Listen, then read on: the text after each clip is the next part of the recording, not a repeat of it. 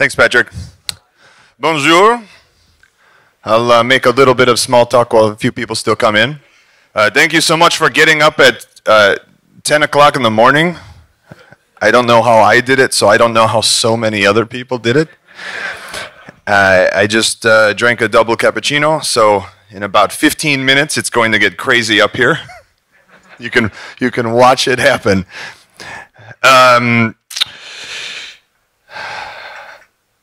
We're going to be doing a talk today about what hacking was like for me as a punk, despondent youth growing up.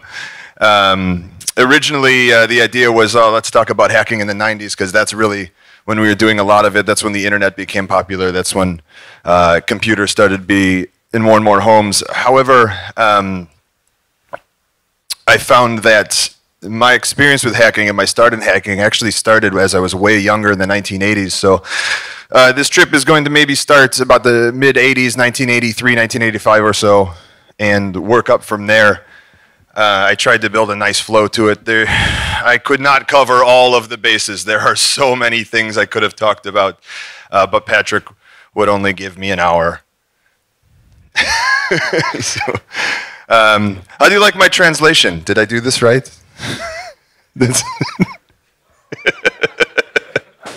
It's supposed to be funny. You can laugh. So I will go very quickly for this because I know nobody's that interested. I am a information security engineer turned penetration tester. I've worked for very, very large corporations, building very, very cool security stuffs. And now currently working as penetration tester, which is okay. I know every InfoSec engineer and every hacker out there wants to be a pen tester for a living. It's not as exciting or fun as you think because everybody is vulnerable to the same things. Everyone has the same problem. It's the same thing all the time. And mainly because most corporations don't have any business having a penetration test done yet. They don't even have basic vulnerability management in place. They don't have patch cycles being done properly. So bringing in a penetration tester when you don't even have your basic setup ready is ridiculous and a big waste of money. Nevertheless, I get to rob banks for a living. And I do this all the time. And yes, when you do rob the bank, it's still fun. But it can be tedious. This is my 13th conference I've spoken at this year in my third country, and it is my final stop on my world tour. So thank you, Quebec City, and thank you, Hackfest Canada. Thank you, Patrick, for having me. Thank you for clapping. Let's get right into it. What is hacking? I don't think that we need to spend a lot of time on this slide. Hacking, as far as I like to describe it, is the idea of the discovery, and not only the discovery, but the dissemination of all knowledge. Discovery of knowledge, and then the open sharing of that knowledge with everybody. That's what hacking was back when I started out. It's a long conversation you can have with different people with different views, but that's kind of the definition that applies to how this talk is going to go, so keep that in mind as we go forward. But I won't get into a big philosophical discussion on why we're all here. So we're going to start off with something that was very near and dear to my heart a very long time ago. Analog cable TV piracy. When did Canada get analog cable? Last year? Is it? Okay, noted. Was it about 1980s, 1990s? Probably close to us, right? 1980s? Okay, good. So this will work. I gave a similar form of this talk in Iceland, and they had never had analog cable, and they were surprisingly knowledgeable about it, which was really interesting. So I wanted to make sure. By the way, I will be sharing my slide deck up on my GitHub, and I'll put a link up later. And what's cool about my slide deck is I put a lot of these little like rabbit hole URLs in here that you can go down to spend hours and hours and hours learning about related topics. And these are the rabbit holes I fell down while researching the topics, and so it's really cool stuff that I just did not have time to talk about, or maybe didn't apply, but if you want to grab my slide deck and have some fun and see some weird things. Who knows who this guy is on the deck here? cool. You give this talk in America, nobody knows, which is ridiculous. Somebody say it. Who is that? Max Headroom. That's actually a guy who took over a television station when I was maybe 6 or 7 years old, 7, 8. I was watching Doctor Who on our BBC channel, and this came on out of nowhere, middle of the episode, and it was one of the scariest things I'd ever seen in my life. And it was a guy with a Max Headroom mask and this swirling background, and you couldn't understand what he was saying, but he was on for a good 2 or 3 minutes just saying all kinds of crazy political things. And so that link there at the bottom is information on what that piracy event was and how he did it and the fact that they never caught him, and it's really cool. So let's talk a bit about analog cable. Because it was analog, it meant that there was no real two-way communication because there was only one line. It just, everyone who had a wire, a copper wire, a coaxial copper wire running to their house, got the same signal, the same electrical signal from the TV company. And that meant that nobody's boxes were phoning home. You didn't have an IP address on your television or your TV equipment like you do now. Everyone just got the same thing, and because of that, anyone who was attempting to do something malicious, attempting to steal a signal, do something like that, it wasn't really easy for the cable companies to be able to catch them. The best they could tell is that there was a significant drop in the signal power in an area because somebody had spliced into the line, and beyond that, they had to send someone out and literally just test every split in the line and figure out where it went. And that was tedious, and you had to pay a lot of people. And so generally, they didn't do that for the home users. It wasn't a huge concern. So what that meant was if you wanted cable in your house, you literally just went out to the pole, to the telephone pole, where all the cable lines were strung, and you just tapped into what was up there. And because the way that they sent you things that were like pay-per-view or premium channels and all of that were only for specific users was because it was still analog. All that got sent to every house, and a lot of people think that that was scrambled. Who remembers the scrambled TV images that looked like this? We're not going to say why we remember these scrambled TV images. We're just going to say that we were scrolling and happened to see an excellent documentary on animal behaviors. So I put the NSFW tag, so don't watch this at work.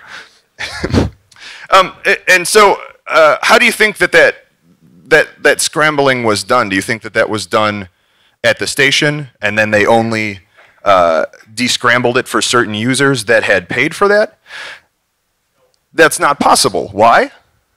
Because they can't target you, because there was no two-way communication, there was no addressing system. Well, there was an addressing system, and it was basically the serial number on your cable box that the line plugged into. But there was still no two-way communication. So the way the signal worked is everything was clear on its way to your house. And your cable box in your house is what did the scrambling. So your own equipment was taking in plain text and then obfuscating, which is great.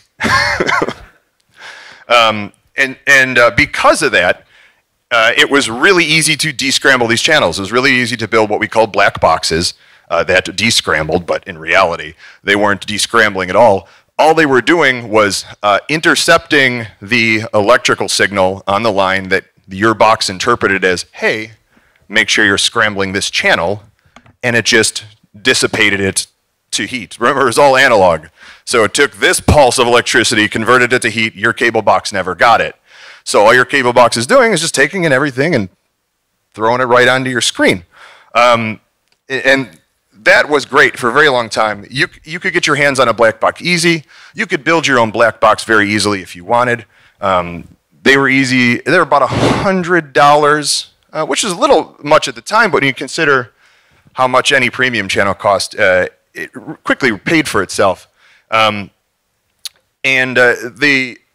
cable companies wanted to crack down on who was making these black boxes. Just like drug dealers, like catching the guy on the street selling it, not a huge deal. What you want to do is you want to catch the guy who's giving him the stuff. You want to catch the bigger problem, the guy who's making thousands of these black boxes and selling them to people on what was essentially Craigslist back then.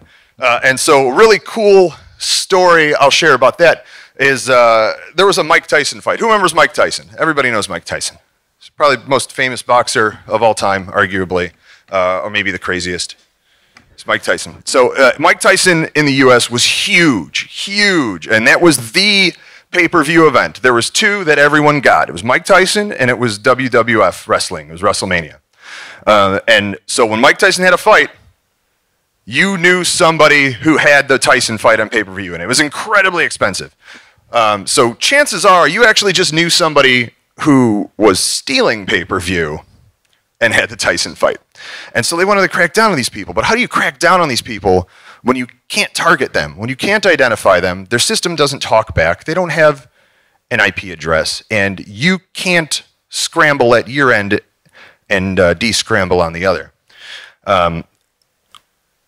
They found a way to target these people by, I'll just tell you a story. So if you are stealing pay-per-view, that means that 24 hours a day, your pay-per-view channel is de-scrambled, right? No matter what's on, you just turn on that channel. There it is, because you never got the scramble signal.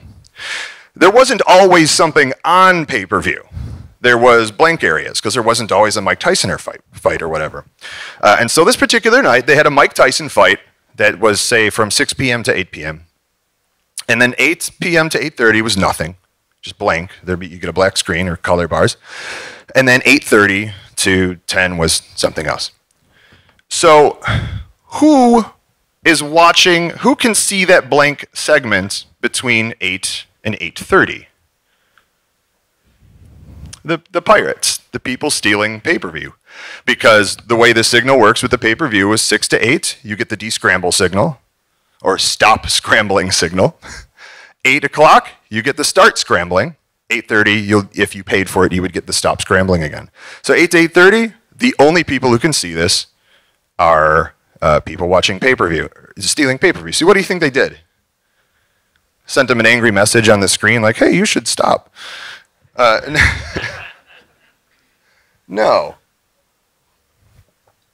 They tried to sell them something. They said, hey, thanks for buying that Mike Tyson fight on pay-per-view. We would like to send you a free Mike Tyson hat. And in the 80s, everybody wanted hats. I don't know, big trucker hats. But you get a free Mike Tyson hat. All you have to do is call in and give us your address, and we'll send you a Mike Tyson hat, and he's going to autograph it. Who doesn't want to autograph Mike Tyson hat? Just call us, give us your address. Done. No shipping and handling, no payment. And it worked really well. And so I asked my friend who was working at the cable company at the time, and I asked him recently, not when I was 7 years old, I asked him, so what did you do? You send the FBI to all these people's houses? And he goes, no. The guy who owned the station, the first thing he said is, no, you don't sue your own customers. Because most of those people were still at least paying for basic cable and just de-scrambling the premium stuff. Because no, you don't sue your customers. What they wanted to do was find out where they got these black boxes from. And so when you'd call this number in and give them your address, an FBI agent would call you back later and say, hey, we have all this information. We know that you're stealing cable. We want to know, where'd you get the box? And 80% of people would give up their source, and it worked really well for cracking down heavily on the black boxes, and they did this tactic all the time. And all you had to do was just ask people who were stealing your stuff to call and give you their address. So say you wanted to do this yourself. Say, like, hey, I don't want to pay the cable guy $100 to go patch me in up there, because that's what you used to do. If you saw him installing cable at someone's house, you just walk over with $100 and go, hey, but that house too. And he'd go, all right, I'm already up there. Because there was no way to track them. And they would give you the cable box because they would take huge armloads of them from the warehouse because their inventory wasn't tracked. And every now and then, the cable companies would ask for an inventory from all their distributors, and they would say, here's all the serial numbers we have, in the warehouses. Here's the ones we've sold. Here's what we can't account for. And then the cable companies would send a start scrambling on all channels signal to any of the missing serial numbers. And then any valid customers that called and complained, they just ship them a new box. But that was the only way you could do it. Like, you couldn't target individual boxes. You had to send this huge signal down containing like all of these serial numbers. DirecTV, Dish Network, all of those still use a similar system because the uplink is so slow. They still send down the ID number of your specific card and tell it what it can and can't descramble and all of that. So it's still in use today. But if you wanted to do this yourself, you had to figure out how. And you're not just going to go up on the pole and just start connecting wires together and see what happens. And so the way I learned about it, and a lot of people at the time learned about it, was text files. Who knows what text files are? Who's seen this word text files, like one word? Cool. This is a good audience for this then. Text files were what they sound like. They were text files. They were ASCII files that were around, I can't say the internet, because the internet wasn't around yet. They were on servers that you could dial into and find in special places, and they contained information about performing legally questionable acts, morally obscure. But because things like JPEGs even were so comparably huge at the time versus you're dialing in with a 9600 baud modem that's 9.6 kilobits a second. Do you know what it took to download a picture? 5 minutes? Yeah, can you imagine X-Hamster? Of course not, none of us can. Again, don't Google that at work either. You can imagine it. So what we had was like these images here. This was actually the picture of the top of the cable boxes they were starting to drop in people's backyards in the newer subdivisions in the suburbs where they weren't running telephone pole lines anymore. And so you would get a picture like this, like if you open up the lid, you will see 4 terminals here, and like this is your thing you had to go by. And a lot of people killed the cable signal to their subdivision. There was a lot of problem. Some people I knew very personally. It wasn't my fault. It was whoever made this text file. So where did you find these text files specifically? They were on what was called BBS or billboard servers. Who remembers billboard servers? BBSs, yes, that always gets a good response. BBS servers were kind of one of the starts of what we call the internet today. They weren't part of the internet from the ground up. They were something that was out there that kind of influenced how the internet still works now. And they were servers that somebody ran out of their house usually. And it was usually also a guy's computer that he used. And it was a phone line that he also used. And though they had these text files on them that had pretty much everything you can imagine, like I said, that's nefarious, including a lot of vulnerabilities, browser vulnerabilities, software vulnerabilities, things like that. We were already getting into software exploits here. We were already getting into how to attack other people's computers when we didn't even have an internet up yet. Like nearly every computer out there was direct dial. You picked up the phone and you literally called somebody's computer. Specific item of note is the wardial.exe. That was like, there was 2 default things you put on your BBS server when you stood it up. One was the Anarchist Cookbook. Who knows the Anarchist Cookbook? Yeah, it's the most hands I've gotten yet. One was the Anarchist Cookbook, and one was wardial.exe. I think we'll talk about that one in a bit. Let's see. Yeah, later. So BBS servers, like I said, were in someone's home using someone's phone line. And if you wanted to call one, first you had to find the phone number for it. And so there was these big lists that were distributed that had all these BBS phone numbers. And you would find these lists on other BBS servers. And so you would kind of hop around like that. And usually you got your start because somebody had a printout of some BBS phone numbers. And that was hard to find too because we didn't have printers in our houses. So like you had to know somebody who either worked in a computer store or in an office that had the money to get one of these fancy new like printer things that were coming out. And they could print a dot matrix listing of BBS phone numbers for you. And then you could get in and you could download more. And you had to save these phone numbers somewhere. And we didn't have hard drive space. So we would save everything we had on floppy disks. And everyone had this box of 100 floppy disks that you have to flip through to find. And you never marked them right because you were always using like every last kilobyte of space on them. So you'd start off like super organized, like I'm going to mark this one images. And then this one is BBS phone numbers. And then by the end, you have 100 floppy disks of who knows. So you're like, oh, I got 8K left on that one, though, so I'll put it here, and I'll move it later when I buy more floppies. And then you would never remember to, and then your shit's just a mess. And so you're calling phone numbers. And at this point in time, most people didn't have multiple phone lines in their house because it was really expensive. You pretty much had to own a business and run it out of your home if you could get a second phone line. So you would set your modem, you'd set your computer to call up this other computer, and it would ring, and it would ring. And then some guy would answer. Hello? And you'd have to pick up your phone and go, I'm calling for the BBS. And he'd go, okay, call back in 5 minutes.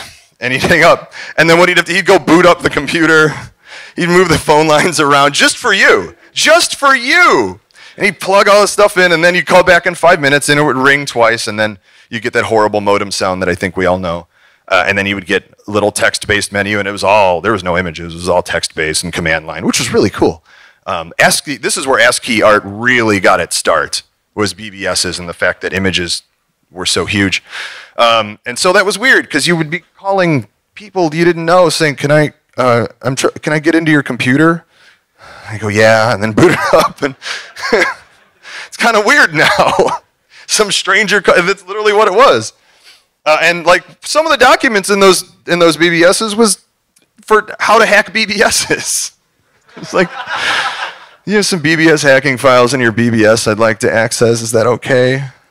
Thanks. Or sometimes, like, especially if you're real young, like me, like if some guy answered, you hung up. You're like, nope, disconnect. No, I don't want to talk to people. Let's talk about wardialing now. We mentioned this wardial.exe file that was on all the BBSs. Who knows where the phrase, first who knows what wardialing is?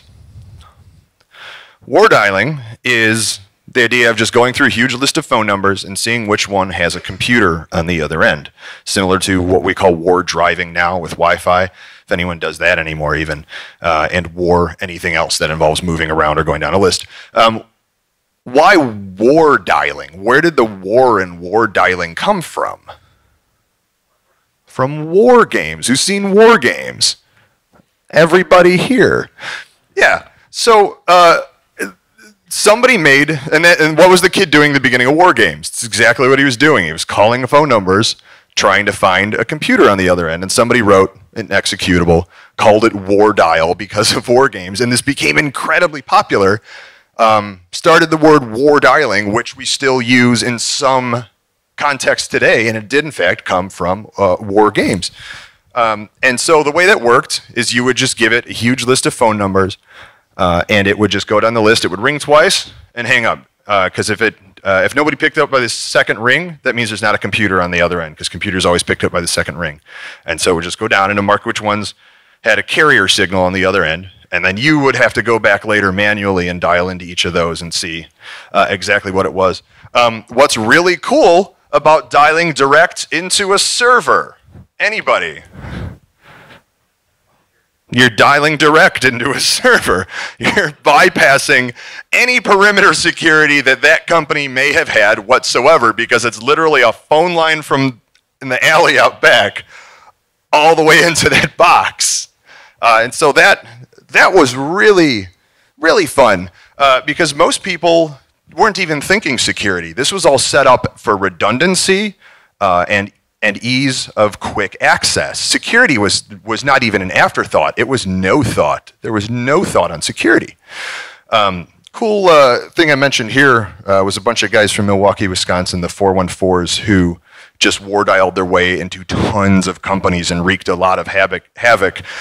simply by using default credentials on everything they found and getting into a lot of stuff, because we left default credentials on things that we connected to the public telephone system.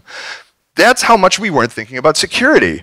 And these kids got on the news. The head of the 414s was on the cover of Newsweek for being like a substantial individual, and he was this 14-year-old, and all he did was just dial phone numbers and go, admin, password. No, okay, next one, admin, password. And he got on Newsweek for that. It was that substantial of a thing. So let's talk about things like that. Right, early 90s, 93, 94, the internet really started taking off, started exploding, especially in the US. There's a big push to get it in schools and libraries right off the bat.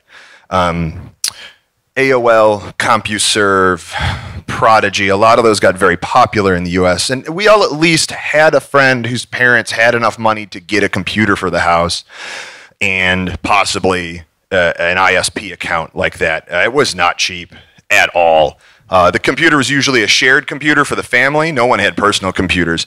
It was usually in the family room, a shared living space in the house. And so whatever you were doing on that computer, pretty much everyone could see what you were up to. So we spent a lot of time on the computers after midnight when the people weren't wandering around the house so much. Some fun facts about the internet in the 90s. Everything in every company had a public IP. I mean, every server in your company has a public IP. Has an IP I can at least ping from my house. How awesome is that? There was, like, LANs were not really built out. Network infrastructure wasn't really a thing. Network hardware wasn't huge. It was very expensive. Not everyone had it, especially if you were a smaller business trying to just make it as in some sort of internet-based entity. What's that? Oh, there was no NAT. Absolutely no NAT whatsoever. And because there was no NAT, and because there was usually no LAN or no LAN to speak of, or of note, or of importance, how were you transferring information between all of these systems in your company? You were usually just FTPing, using those public IPs back and forth over the internet. And while SSH, TLS, SSL over Telnet did eventually come around, as with all brand new technologies, especially brand new back-end technologies like that, they weren't immediately adopted. They took up a lot of resources, system resources, you know, encrypting traffic live. Sorry. Hey, Patrick, John McAfee's calling you. He's got it. Okay. Yeah, he's up here Skyping with John McAfee while I'm trying to get ready for my talk. And I'm like, hey, John. So it was really hard to implement those technologies because you couldn't just stick them on anything, and they were unstable, and it was kind of rough. So the vast majority of the time, you're looking at plain text traffic, FTP, and you're transferring important things, usually. So it's somewhat important, and we'll talk about that later. So what does all of that mean? That means that this was my Friday nights. I mean, someone I know was doing this on Friday nights. Nearly everything out there is running Unix. There's a lot of IBM, a lot of Solaris, because we're talking before IIS was out. We're talking before Windows Server was out. NT 6 started to really come into prevalence. That's really when Microsoft Server stuff took off because LANs were getting popular, but Microsoft didn't really have a foothold in here yet. It was pretty much Unix all day. Linux was certainly not a big thing at the start of this. It was just a gleam in Linus's eye. And so it was find an IP, pardon me, find a server, find their FTP connection, which was always on port what? Every time. Yeah, they would, and this is before port scanners. So like if they weren't on port 21, you had a little bit of difficulty, but generally just everything's default. And then you would crash the FTP service. And crashing services was really easy back then. Buffer overflows was like, you could do that to anything. It was like a guarantee. And you could do them really easy. You could throw a buffer overflow like by just giving it a 1,000-character password, and the whole service would just crash. And so, so, of course, because everyone does everything by default and for convenience and quickness, what user did they have FTP running as on their Unix systems? Root. And so what happens when you crash a service using a buffer overflow? It drops you to the prompt. What prompt do you get when you crash a service that's running as root? You get the root prompt. I'm 14, doing this in my friend's basement, getting root on all these companies' boxes. And it was, like I said, just simple buffer overflows. And then what you do is you would fire up TCP dump and just listen to all of that plain text traffic all day. Just everything plain text. Nothing was encrypted. The upside being that most companies weren't doing anything massively substantial with these internet-based servers. There was still kind of a thing companies were playing with, getting on the cutting edge of. They weren't transferring their financial data through them usually, or even storing them on there. A lot of this stuff was still done locally, but that quickly changed. And as the years went on, we'd find more and more interesting things. TCP dump didn't have like ASCII output at the time. Like you couldn't just grep for credentials. You had to take, you know, what it was capturing, all the hex it was grabbing, and look for specific credential strings of hex and then convert those, which was fun at the time. Not fun now. But then eventually somebody had a separate program where you could pipe your TCP dump into that, and it would convert it to ASCII, and then you could grep out of that. And that was fun stuff. Passwords, like I said, often default or often very easy. We're talking 4 to 6 character passwords. We're talking things you can guess. Usually it was the name of the company or it was the name of a product that they sold. We spent a lot of time just guessing passwords that way too. So, like I said, everything's got a public IP. That means you essentially have no DMZ. Firewalls initially didn't even exist. As people who I knew became more prevalent, things like security technologies and blinky boxes started to crop up.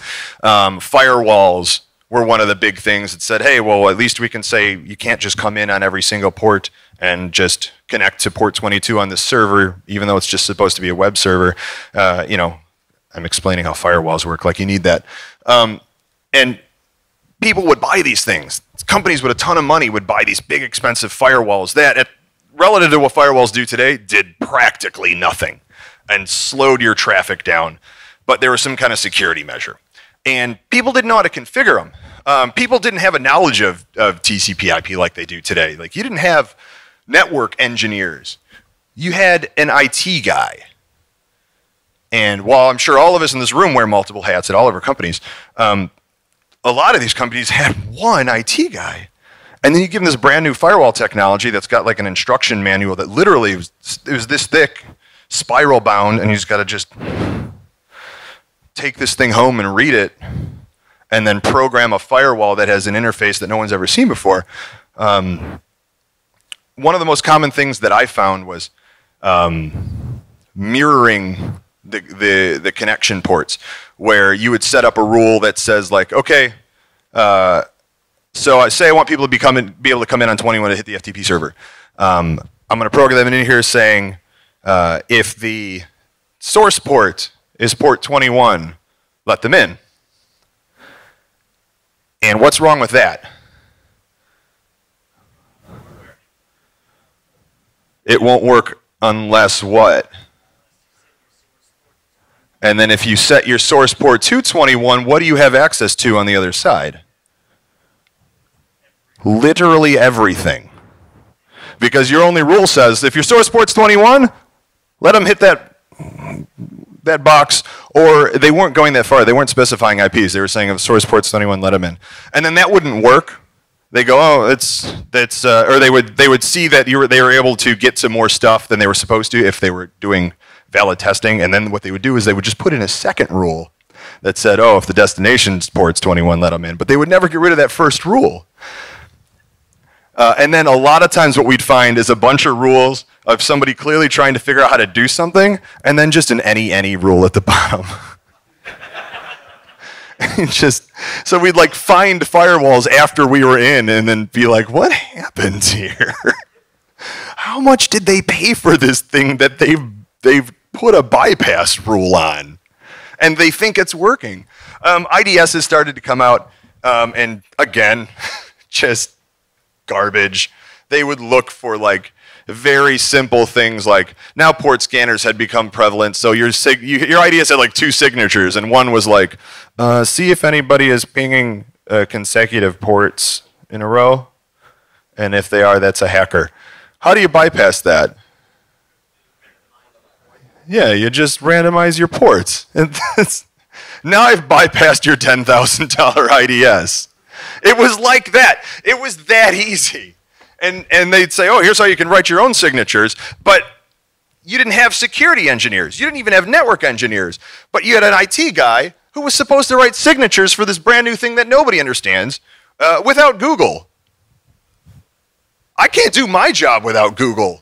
And I rob banks.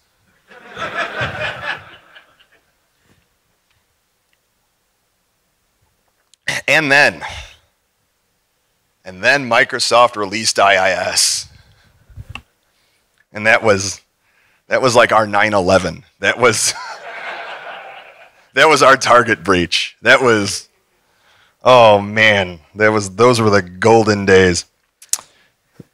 At that point, everyone was setting up websites.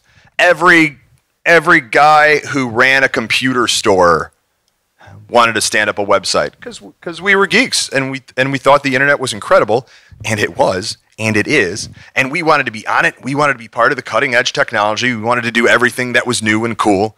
And at that time, man, having a website, you were the coolest kid on earth. I had one of the first websites on the internet, and it was just like one of those free, like, make your own website things. But I had it in like the end of 1992 when I could go to like, at school in the computer lab, because I was lucky enough to have a school with a computer lab, which we had like 6 computers. I could show a girl my website on the internet. Like, oh yeah, I got a website. See, that's me in that picture. It's got 2 pictures. The second one's my cat. So I also get to claim that I had one of the first cat pictures on the internet. So you're welcome, everybody. It was me. I'm the hacker. Thanks for the applause. That's the correct response to that. I'll do this.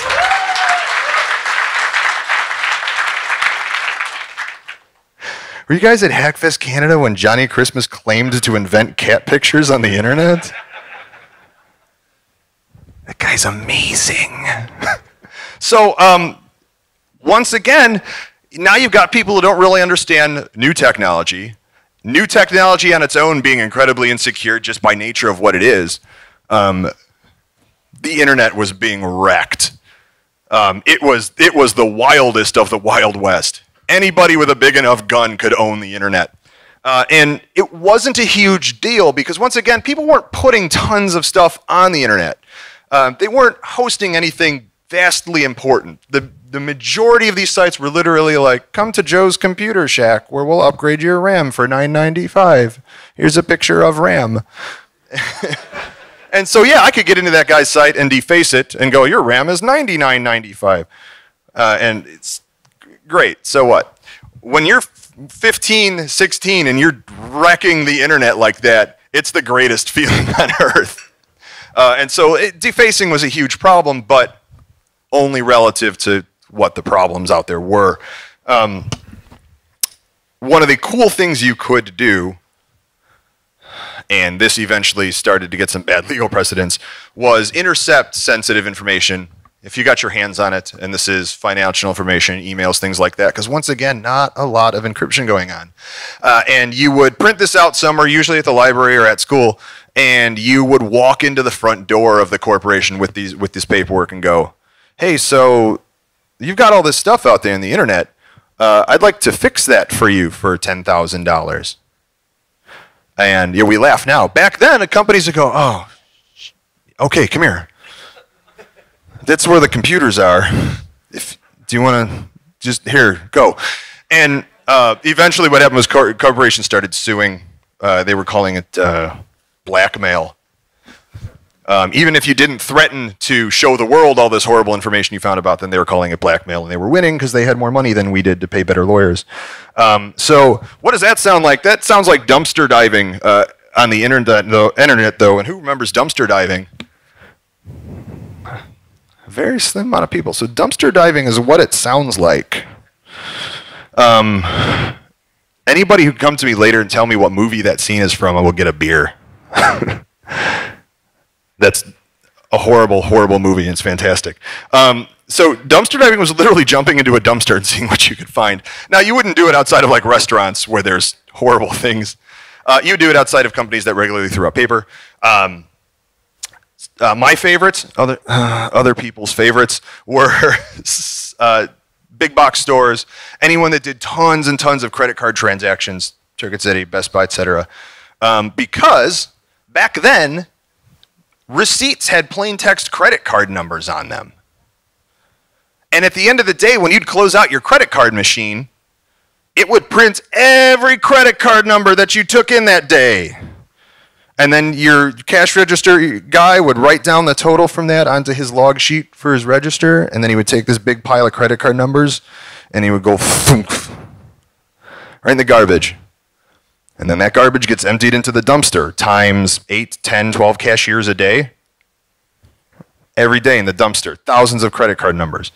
And you go, so you got your credit card number, what are you going to do with that? Well, what you're going to do is because, A, there was no CVV at the time. All you needed was a credit card number.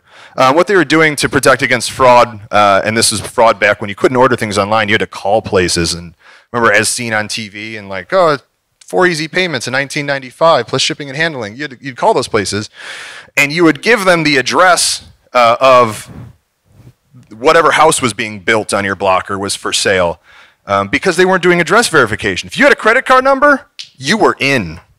The world was your oyster. And so you just ship the box down the street, the UPS guy would go, oh, no one's home, leave it on the porch. And then you just keep looking until you see a box turn up. They'd never catch you. So I had a lot of dumb toys in the 90s. And so once the internet started getting more prevalent, the rise of the hackers and the crackers came to be, with online forums and chat rooms and things like that, enabling people to constantly talk to each other. This diversion happened. And in 1993, the hackers were the white hats.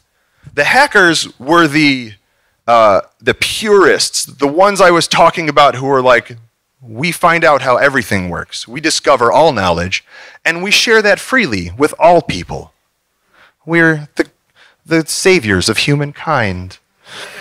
And the crackers were the black hats. The crackers are the people who focused on circumventing security, breaking into systems, usually defacing websites, stealing information, doing malicious things. And the hackers hated them, and that's why they were given their own name, crackers. They're like, those aren't hackers. They're doing bad things. Don't associate them with us. Shortly thereafter, once the internet started getting really big, the white hats disappeared. Every white hat was also a black hat, and it was just black hats deciding what information they found that they were going to share. And the crackers were the skitties, the low-level guys who were stealing stuff from the hackers and just writing keygens and things like that. Still, they hated each other. And there was a big thing where, like, you never called yourself a hacker. Calling yourself a hacker online is like calling yourself undoxable. Like, you were destroyed. So no, you got called a hacker, No, you did not call yourself a hacker because the hackers would come after you to prove that you were lying. And now it's kind of all the same. Running low on time, I'll skip ahead here. A lot of the web exploits that we were using back then are what we're still using now and freaking out about now. SQLi, I was using in 1995, 96, 97. We just called it SQL. It was just try SQL, and it works, and haha, it works. Hacking JavaScript. JavaScript was super easy. We would send pop-ups to our friends all the time as a gag. Like you just send an IM with a link and everybody would click on stuff. Everybody clicked everything because it was like, oh, the internet, more internet, cool. Hey, look at this internet I found. Phishing, I used to send friends just an HTML attachment that was just where I'd saved the login page from the email that they were using, and then they would just send the credentials. And so they would just open this and go, oh, it wants me to log in again. Oh, computers. Oh, every time, 100% success rate. Like, I've been doing phishing since 1994. So, like, why is this only a big deal now? Why were we screaming about this 15 years ago?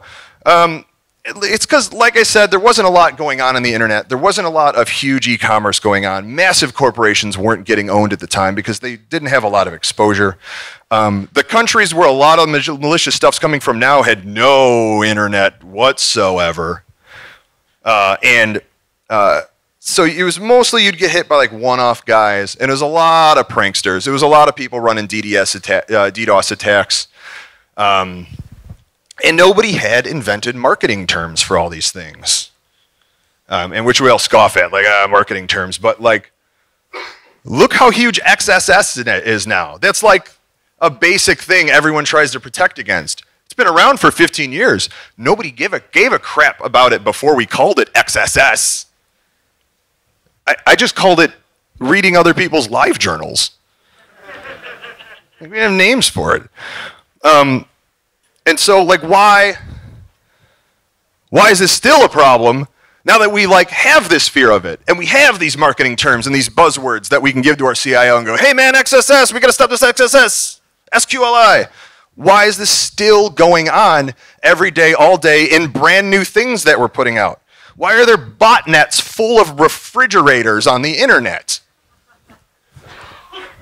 It's true, look it up. Start one. And it's because we're still using security as an afterthought in our companies. Our companies are creating a product without having security involved in the creation of that product. The product either being software or literally being a refrigerator. And they're asking security to look at the product after the fact. They're going to go, cool, product A is done. Hey, security, can you do a quick review of this and make sure it's cool? And yeah, you can. And you could put all your effort into reviewing that thing and said, yeah, this looks good. But you're just one guy. And you weren't involved in it from the get-go. You don't know every last aspect of what went on in the development of whatever that product is. Our companies have such a huge push, especially technology companies, to just get the newest, most brand new thing out there as fast as possible. And whatever, we'll patch it in post. Who plays video games? Who buys a brand new video game on launch day and has to download a 2 gig patch for it? Who bought Halo 5 and is still angry?